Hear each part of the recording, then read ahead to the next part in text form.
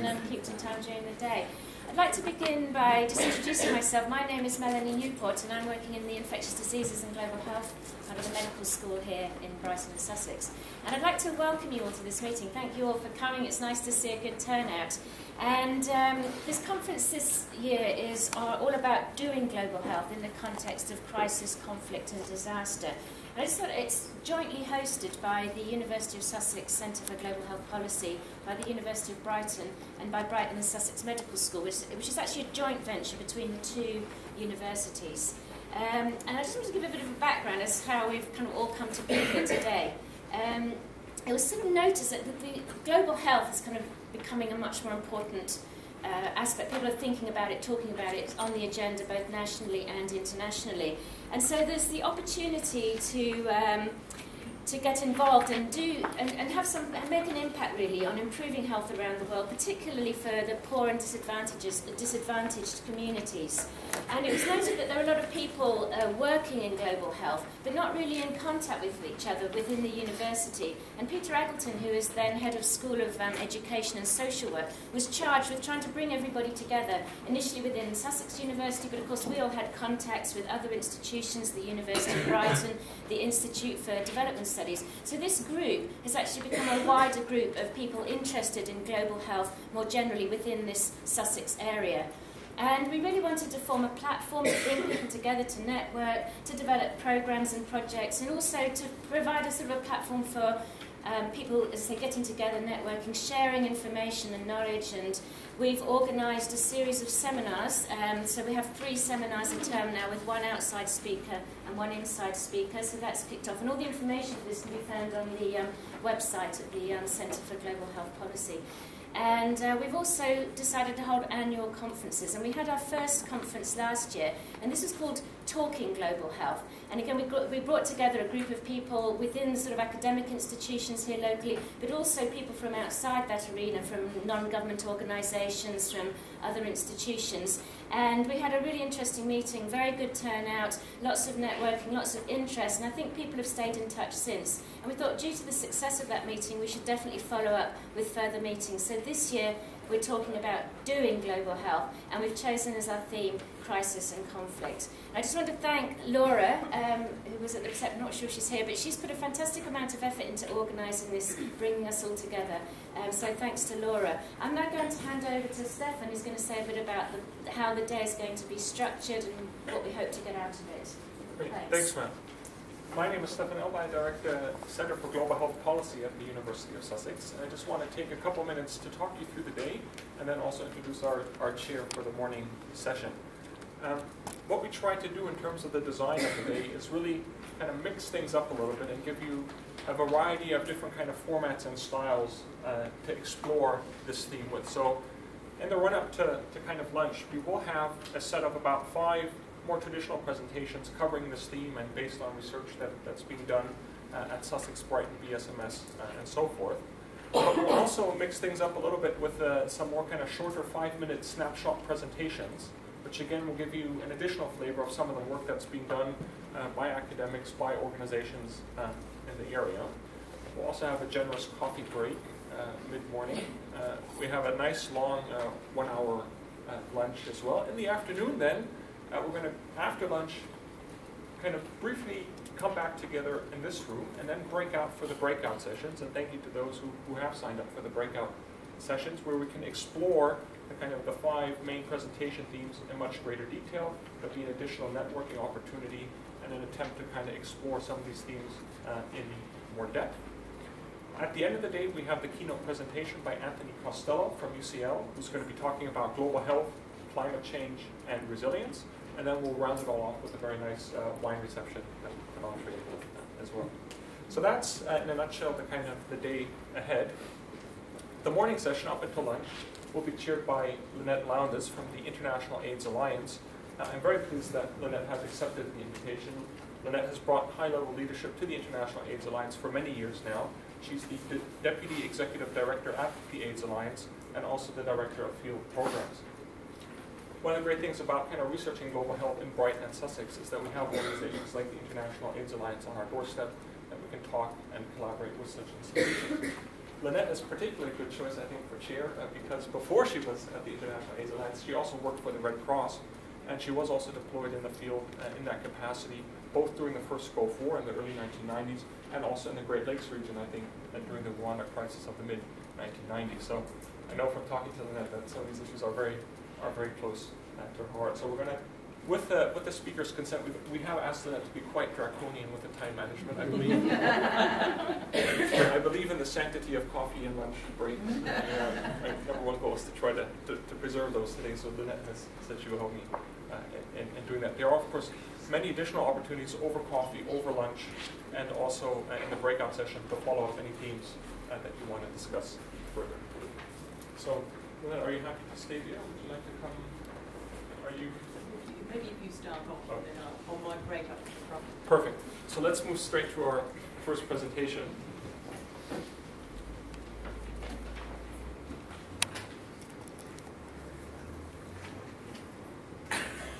So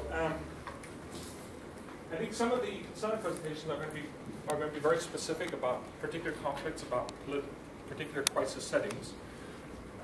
My talk this morning is going to be a little bit more of an overview presentation, looking at the relationship between global health on the one hand and crisis on the other.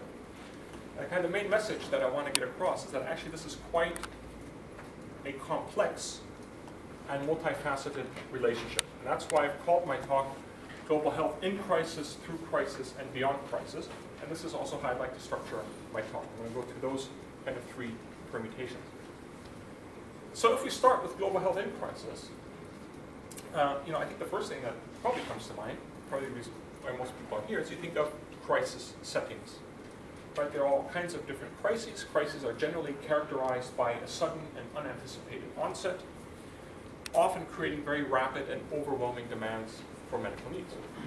There are different types of crises. There are natural crises, tsunamis, earthquakes, volcanoes, high winds, landslides, floods, etc. There are also more man-made types of crises.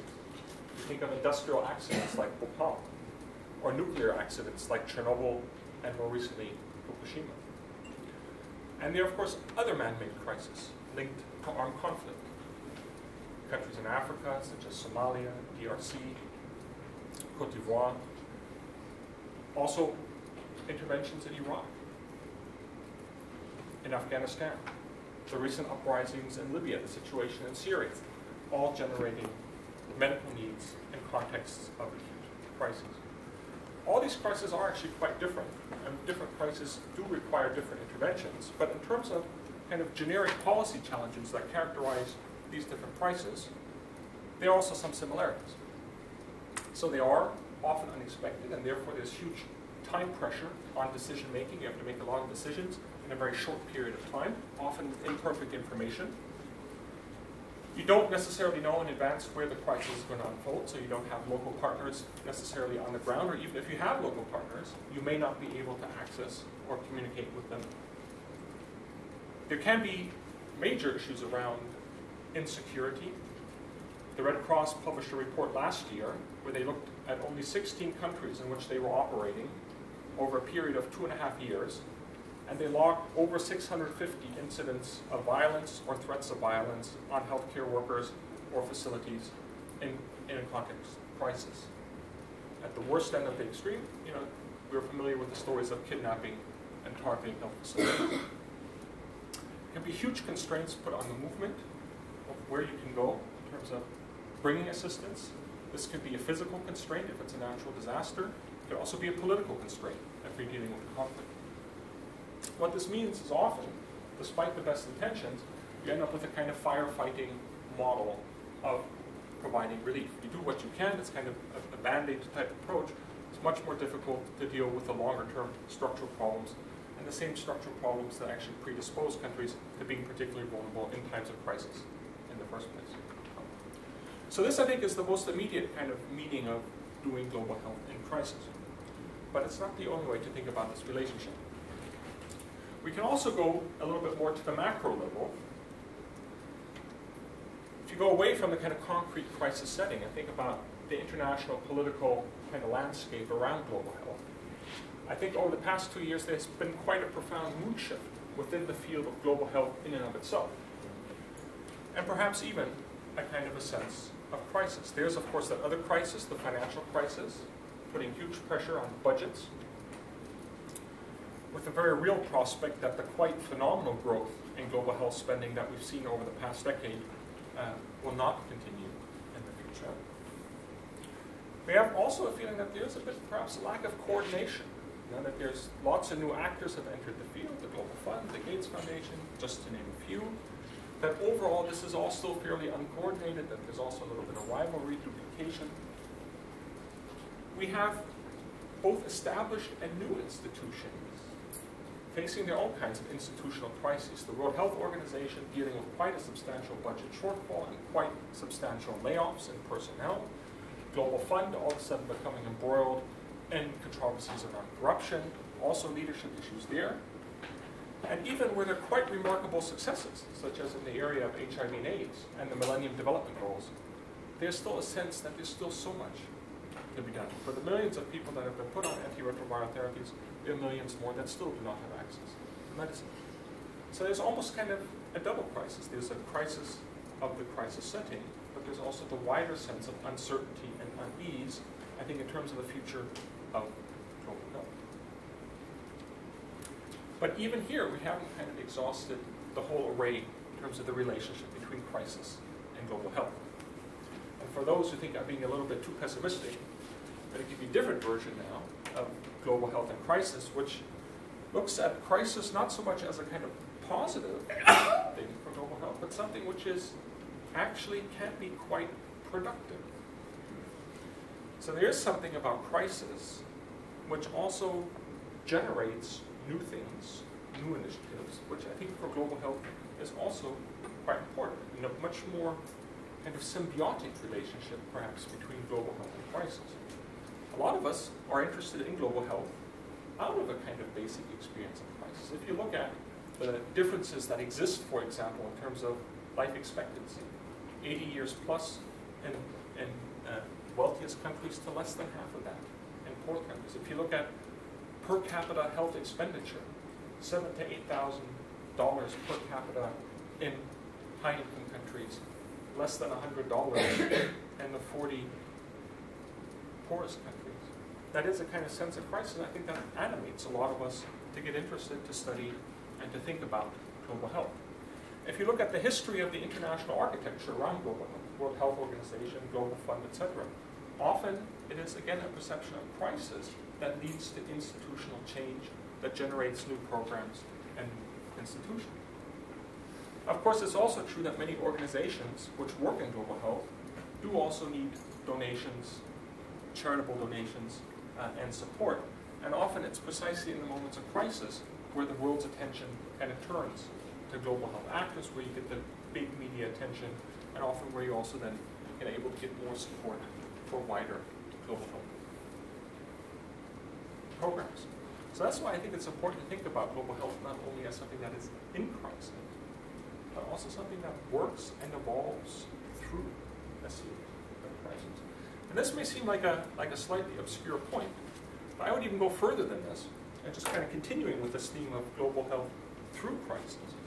I would actually say, as somebody who's been looking at the international politics of health over the past decade, is that one of the biggest changes has actually been the quite deliberate use of a kind of crisis model for doing global health.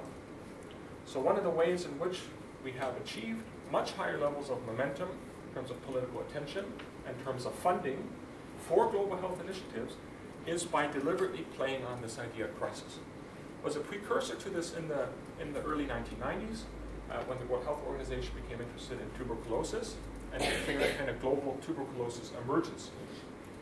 Well, in 2000, with AIDS, this was escalated to an even bigger strategy, where all of a sudden they took HIV/AIDS to the United Nations Security Council, declared HIV/AIDS a threat to national and international security, and you got this big kind of what we call the securitization of HIV/AIDS. And if you look, that has been accompanied by quite astounding increases in funding and aid for dealing with HIV/AIDS. And since HIV/AIDS, this has been a strategy which has become even wider. The World Health Organization now talks about global health security, There's issues around pandemics and other big crises, all of which are very politically actually very useful in terms of getting funding and resources for global health activities flowing as well. So I think, again, thinking through the relationship between global health and crisis has actually been quite a useful tool. It's been quite deliberately played on by people working in global health in order to get more attention on global health. And if you combine these two things, if I can be a little bit provocative perhaps, if you combine this thinking about global health in crisis with thinking about global health through crisis, perhaps the kind of the moment that we're at now in terms of global health is precisely the moment where the crisis model of doing global health is itself in crisis. What I mean by this is that we've had this really energetic 10 years where we've gone to making global health a high politics issue. We have all kinds of strong scenarios about the worst things that could happen if we don't deal more with global health issues. But now, due to the financial crisis, due to a variety of other factors, this is itself losing a little bit of its power in terms of animating global health. And I think that's why we're seeing a kind of a sense of unease, a little bit sense of uncertainty, even amongst global health actors about what the coming decade will bring. And so it's also, perhaps then, time to reflect about what can we think about what global health would look like beyond crisis. What I'll just do by way of conclusion is outline kind of 3 scenarios for you where I think we could go from here. Perhaps the most idealistic scenario would be a kind of system of universal global health care. And I can see some people are smirking in the audience because it is quite an idealistic aspiration. But if you kind of think, well, what do we really want when we're doing global health, right? The basic motivation is this kind of unfairness in terms of access to health care that people have around the world. And really the only thing that would solve that is some kind of universal system. The problem is that within the UK, just do something like the NHS, for example, you require actually quite a strong institutional apparatus. Right? There's a state. The state has the power of taxation, to take resources and to make it compulsory to have national insurance, and to redistribute resources so that health care can be provided at the point of care, irrespective of your ability to pay. The reason this is quite an idealistic scenario at the international level is because there is no world state that could back up this kind of system, that could enforce kind of universal taxation, redistribute this stuff. In fact, I think there are very strong political dynamics in the international system which would fight very hard to prevent a world state from emerging. So I think this is kind of, universal health care would generally be a scenario beyond crisis, but unfortunately I think it's politically not very likely in the near future. The second scenario is to continue with what we basically had over the past 10 years of what we call global health governance, which is the idea that you can direct and have global health activity even without a kind of central coordinating state. You can kind of marshal together states, non-state actors, civil society organization, international organization. You can still have goal-directed behavior without a kind of central state to coordinate all of this. I think this is a much more likely scenario, but for the reasons that I've already talked about, I think this is also a scenario that's coming under pressure. Because a lot of it requires quite heavy financial commitments, which are looking a little bit more uncertain. There's a lot of uncertainty about the strength of the American state in particular, and its influence in global health. And I think because there's also an inherent tension in the kind of crisis model in terms of sustaining itself. Right? You can only do a crisis model for so long before people kind of almost get crisis fatigue and move on to other issue areas. So I actually think, although we've had global health governance for 10 years now, this model is also going to come under a little bit more pressure. Which leaves us with a third scenario, which many in the room would probably think is the least attractive scenario of all. But I think there are actually a lot of pressures pointing into this. I call it back to the future. But it's basically a system where actually provision for health will actually be increasingly, again, kind of locked into a state-based system where states will be forced to take care of the health of their own population. It'll be different from what we had before in the sense that the international system is changing. Countries like Russia, India, China are rising. There are others, Brazil, South Africa. So it'll be a kind of more multipolar system And I think what this means, that although this is probably not what we want here in global health, wouldn't necessarily be a complete disaster. For about, one thing is a lot of these countries are quite populous. Even modest improvements in health in countries like China or India, for example, could have huge health benefits. But it will mean that we will need to think a lot more, I think, in terms about how health fits into the political systems of these key countries, how health fits in with the diplomatic strategies of some of these countries, how it fits in with their foreign policy. A lot of these countries are now also beginning to use health as a way of moving into countries such as Africa and so forth, much as we saw during the Cold War, in order to generate new programs and influence. This is, I think, not the world that we want to move into as a kind of global health community, but it is perhaps one that is coming. And on that provocative, I'll try and end there. Great. Thank you, Stefan, and you've done wonderful.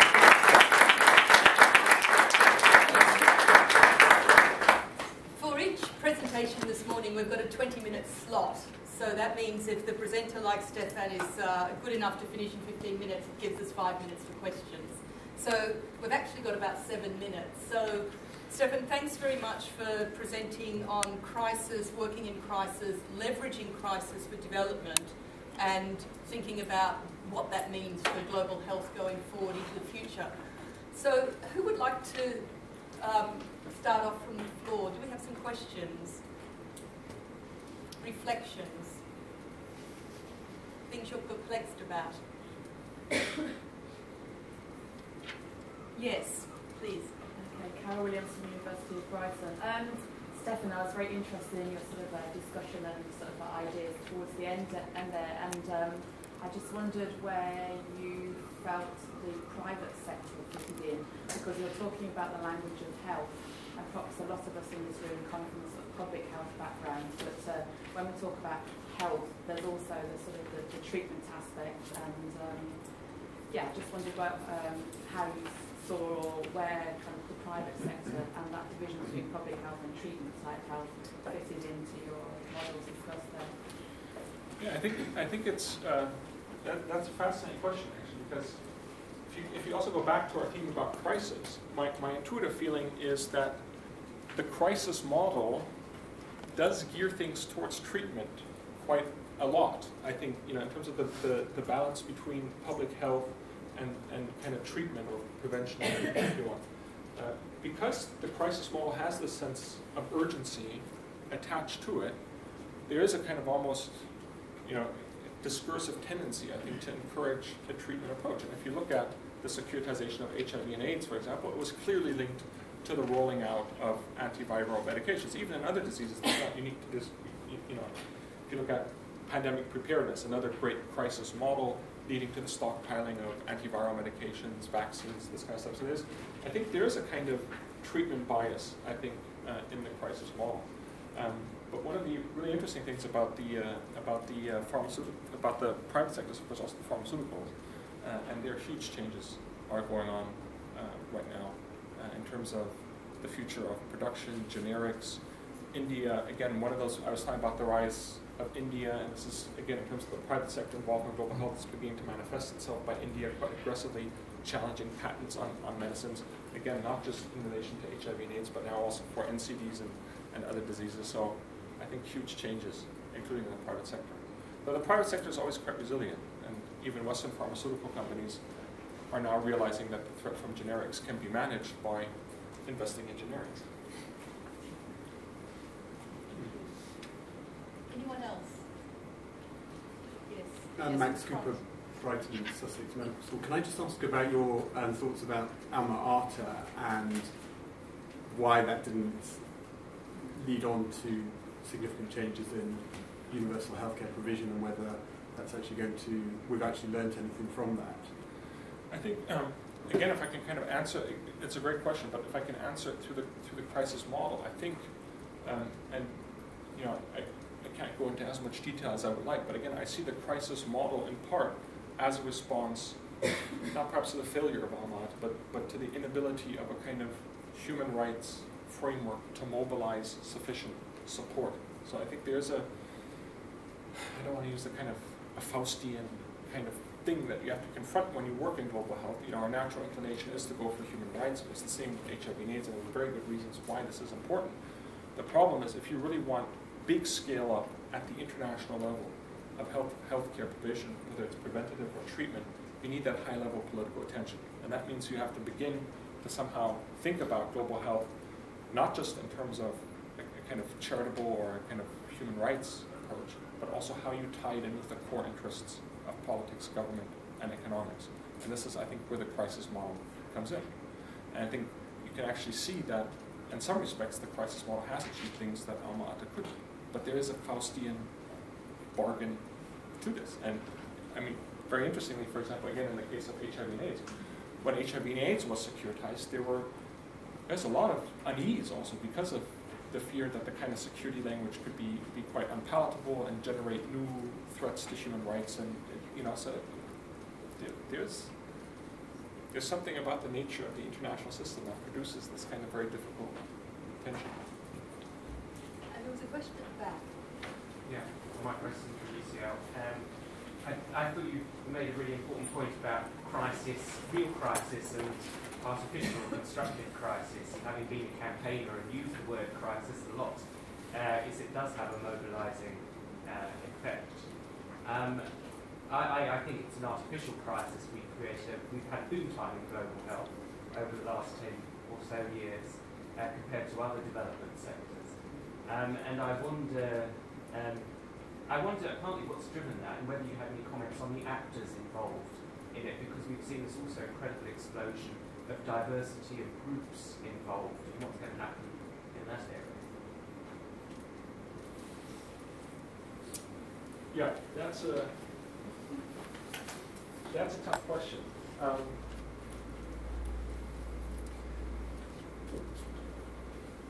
And I think it's one that I would struggle to answer at a kind of level of generality, which would cover all bases, because actually once you get into detail, you see that there are different crises, and the pandemic crowd is different from the HIV/AIDS crowd, and there's all kinds of different crises,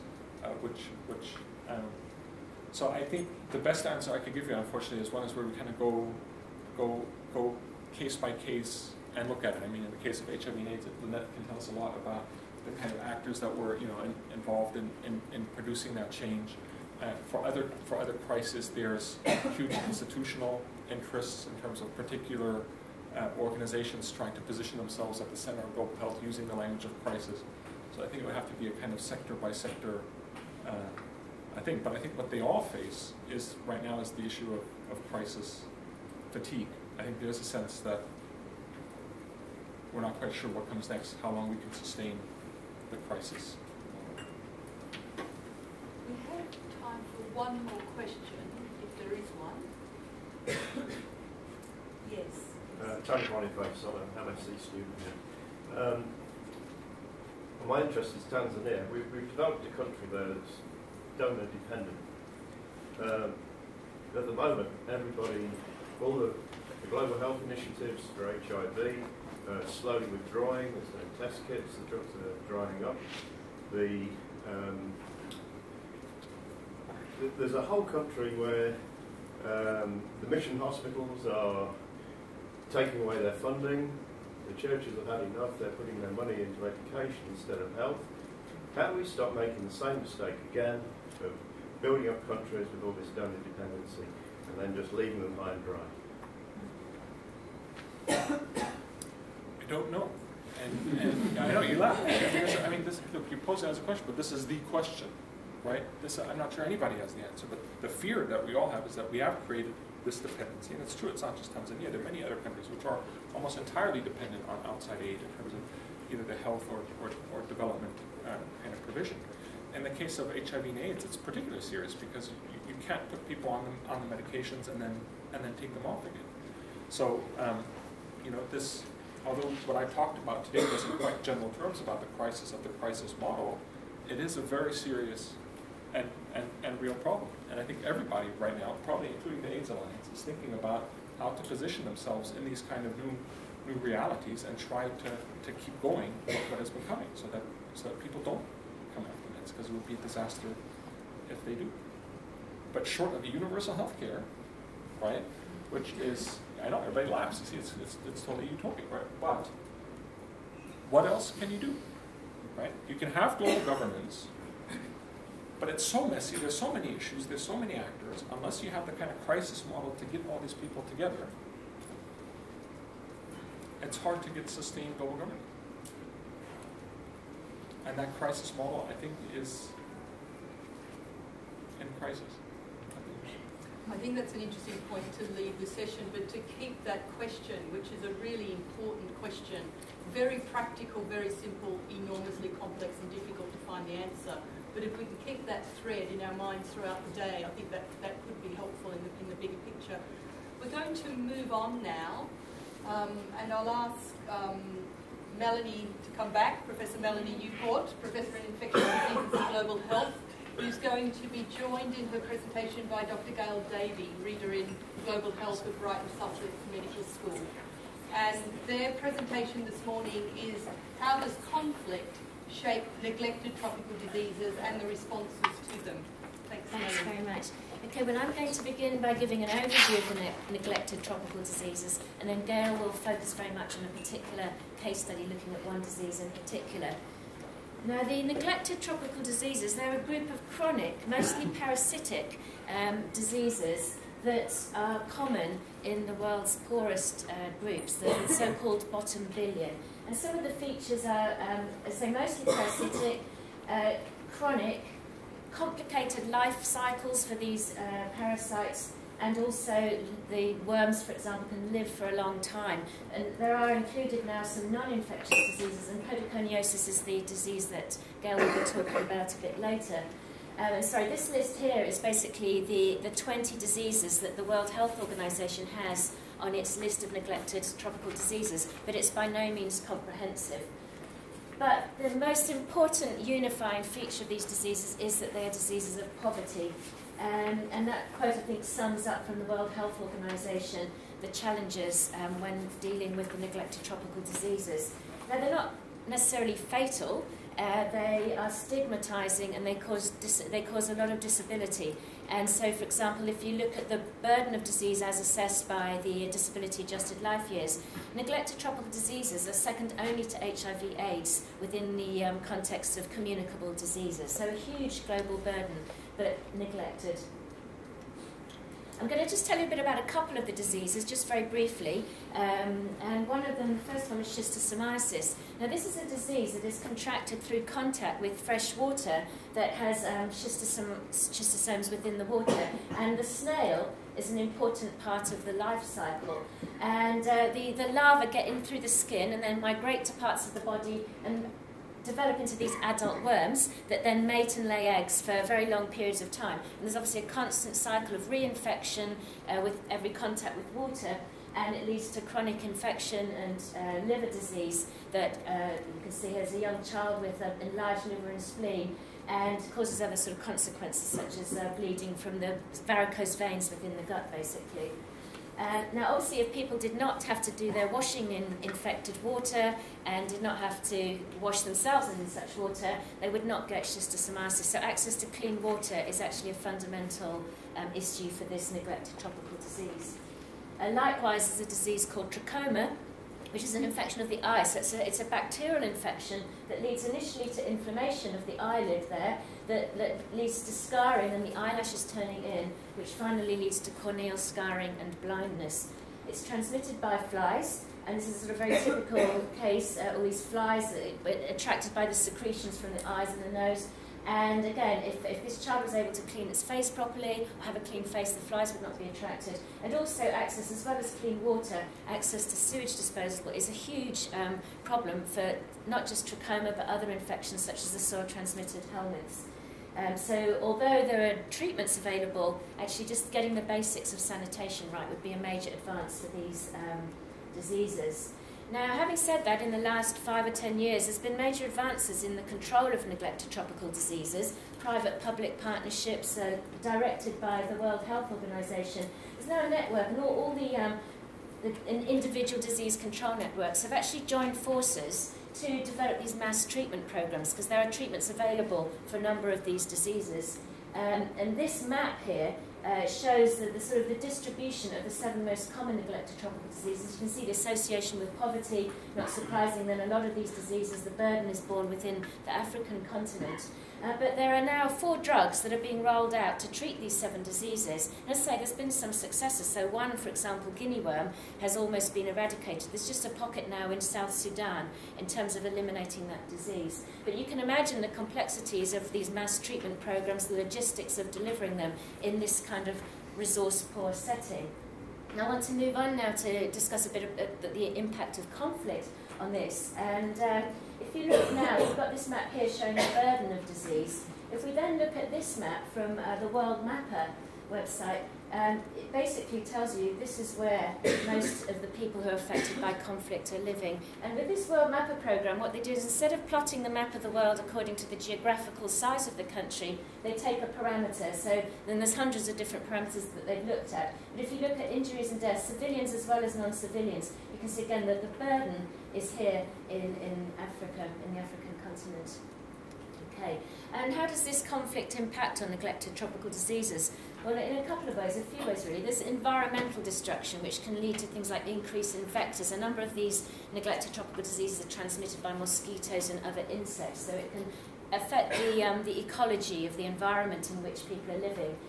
Disruption of public health programs, so for example, these mass treatment programs cannot function, and often related to that is the destruction of infrastructure. So healthcare facilities, roads, sanitation, all are affected. And also preventing the ability or the capacity to do research in an already kind of neglected area for research itself. So you can see it's a complicated picture, but many factors will influence this. Conflict-related issues will impact on neglected tropical diseases and their treatment. And just looking at this in more detail, we have this cycle, if you like, of exposure, whether it's to a parasite or, in the case of podocariosis, it could be soil, leading to disease, and you get repeated cycles of exposure and disease. And there are factors related to conflict and those features on the previous slide that lead to things like unclean water, poor shelter, overcrowding and migration. A lot of displaced people, refugees who are subjected to overcrowding, reduced access to preventative care such as bed nets and malaria. And in the meantime as well, there are factors that make the person more susceptible to getting infections, for example, malnourishment and reduced access to treatment through their health systems. And interestingly, people when they migrate, if they're migrating from an area where a disease doesn't exist, such as malaria, to an area where it does exist, because they have no immunity, they're much more susceptible to severe disease. So all sorts of factors actually contribute to whether an individual then goes on to get neglected diseases. And I just wanted to finish with one example just, of how this is all fits together with conflict in a particular disease, human trypanosomiasis. Just some data really to support the previous slides. And this work, the authors collected data on sleeping sickness, trypanosomiasis rates in African countries since 1974 for a 30-year period. And trypanosomiasis had almost been eradicated sort of by the end of the 60s. And then a lot of countries post-independent developed states of conflict. They matched the prevalence data for the sleeping sickness against conflict data that they derived from a database in Uppsala. And this map shows we've got the background sort of distribution, background prevalence rather, of sleeping sickness. And these circles represent areas where there were clusters of disease, so hotspots where there have been sudden increases and sustained increases in sleeping sickness. And then match that against, and the majority of these, so Angola, DRC Congo, Uganda, the Central African Republic, and Sudan. These 4 areas, they were able to show a direct link between conflict and these high rates of sleeping sickness. Interestingly, Angola, DRC, Uganda, and Sudan. Interestingly, the Central African Republic, although there was no conflict at the time there, the cases all actually mapped to the border areas where refugees had crossed from neighbouring countries where there was conflict. And these tables here, just as the graphs rather show the same information but in a different presentation. So where there's no conflict, minor conflict, or major conflict, and this is just the number of cases of sleeping sickness over the years, and you can see the correlation there. And also with on a political terror scale, so this is actually measuring state versus the population rather than kind of two fighting sides. So that's a kind of a very brief overview. It's a big subject, so I've kept it sort of very broad and general. And Gail is going to now come and tell you about a specific disease, podoconiosis.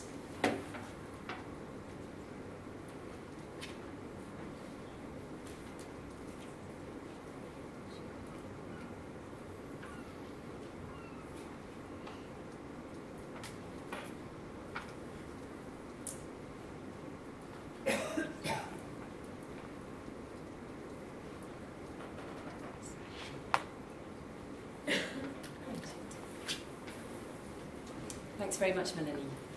So I'm going to carry on, and I'm going to take the chance to focus in on one particular country, which is Ethiopia, and one of these neglected tropical diseases. Now, of course, what Melanie didn't say is that most of these neglected tropical diseases have names that are impossible to pronounce. The one that I've got involved with is called podoconiosis, and I'll probably use an abbreviation like PODO for the rest of this talk. What I'm going to do is actually pick up quite a lot from Stefan's earlier talk and try and link crisis both with the emergence of disease and then with the shaping of the response to the disease in a particular context. And I'll do that through the lens of Ethiopia and one particular neglected tropical disease, podoconiosis. Now, that rather grainy image there is Jonathan Dimbleby. About 40 years ago, he was one of the first people to take footage of the famine in 1973 in Ethiopia. 2 years ago, he visited Ethiopia again, and there was a documentary series, and in fact that's where that particular frame is from. But I'm going to actually show you a little bit of his original footage. Actually, let me try. I've got to re-log in again. Sorry about that. Yes.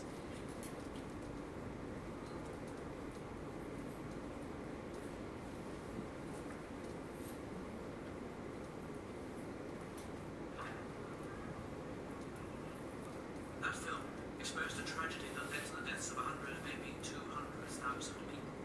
An imperial dynasty was overthrown, and Ethiopia became synonymous with the word famine.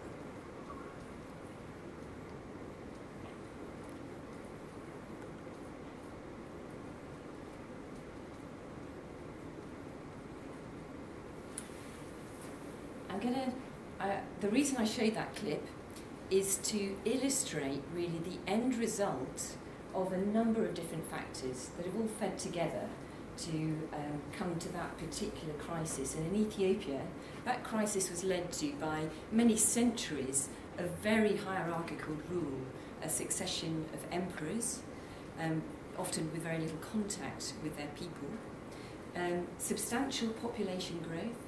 There'd been rapid population expansion through the early 20th century, very heavy dependence on subsistence farming, and unreliable rainfall. This combined to mean there was extreme vulnerability to food shortages. Now, I hate people who talk about Ethiopia and show a picture of the famine, because that's a really lazy just generalisation or caricature, really, of Ethiopia. Ethiopia is about much more than that, but one of the reasons that I did show that, and I will show it again, is because that particular clip links these two issues very, very closely. I'm going to go back to the beginning. That film This is the earliest footage that I've come across that actually shows this disease, podoconiosis. Jonathan Dimbleby didn't realise this. I've had a correspondence with him since. When the cameraman went down that line of seated people, he went past, the cameraman went past an individual with podoconiosis, a swollen foot, in an area where this disease is endemic. And so this clip sort of links these two issues, crisis and one of these neglected tropical diseases. So I'm going to go back to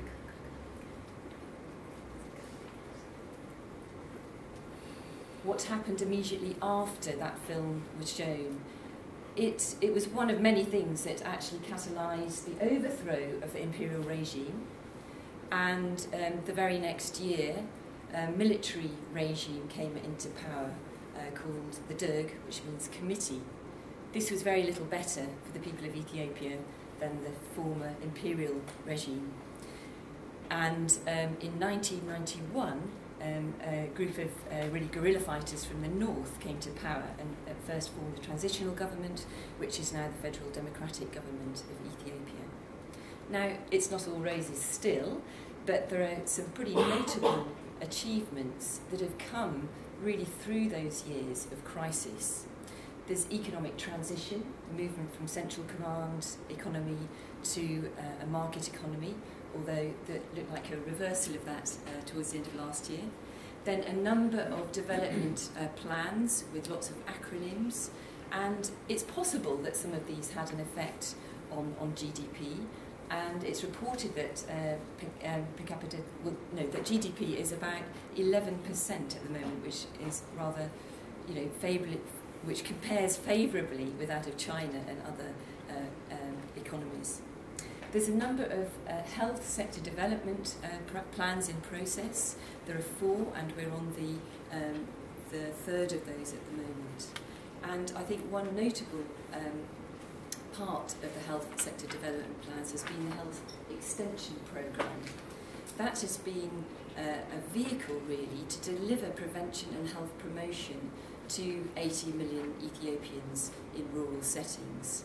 And I mentioned 2 particular achievements over the last 6 years, one being training and release of 34,000 health extension workers. These are women who work at grassroots level. They're trained in Gebeles of 5,000 people, and about every month they're meant to have contact with every family in that area. And a second sort of notable achievement was the distribution of about 20 million bed nets over the period of about 2 years. And people assessing, the Malaria Partnership assessing that distribution of bed nets put this success down to leadership, partnership and pragmatism, a sort of unusual combination that seemed to have emerged within this government, and probably also has its roots in their time as guerrilla fighters in the north. There is a very, very strong leadership shown, and some of you may have read in this week's Lancet, Meles Zenawi has a comment in that he's the Prime Minister of Ethiopia.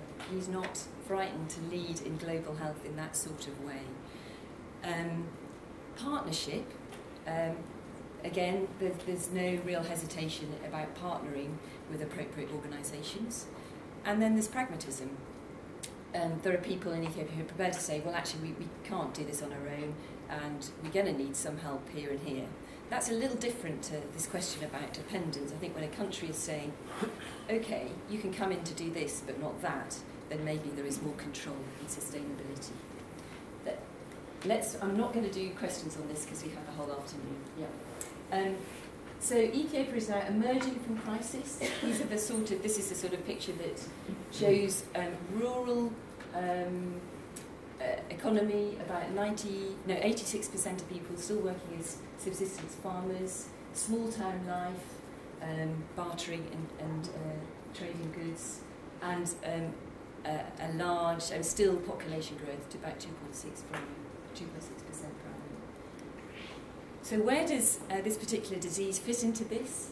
Well, my feeling is that it arises from the intersection of these 3 elements: rural populations with very little political voice, heavy dependence on subsistence farming, and then, of course, inability to afford shoes. Podocariosis is a type of leg swelling that arises when people are exposed long-term to a particular type of clay soil. As Melanie mentioned, it doesn't kill people, but it disables and it stops them being productive. So again, we have a cycle by which the disease means that crisis is perpetuated.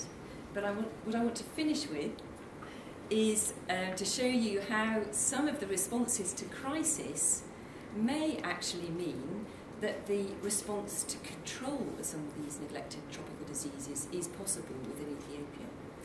Now, for the example of podokeniosis, control is relatively simple. It's about education, people understanding what the disease is and where it comes from.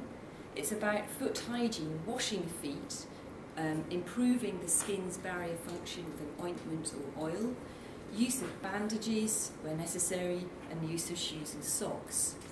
This isn't rocket science, and as a result of Ethiopia's reaction to previous crisis, I believe that the country is well positioned to deliver prevention and care for a fairly simple control programme like this through the existing network of health extension workers. There's strong leadership that can direct those workers towards individual diseases or to integrated control of diseases, which is what we're aiming for. Secondly, partnership is something that will be necessary to integrate this sort of control with other control programmes where information and education is necessary, and maybe shoes are important as well. And then, of course, an element of pragmatism is necessary, using the para-health services that are available, maybe shoe companies and outside resources, to assist where Ethiopia isn't yet at the state to provide everything that's required. I'm going to leave it there for fear of running over time, and we in the afternoon can carry on and look at more issues related to conflict. These are some questions that we might like to consider in the afternoon, and I probably haven't left enough time for questions now. That's absolutely fine. You can catch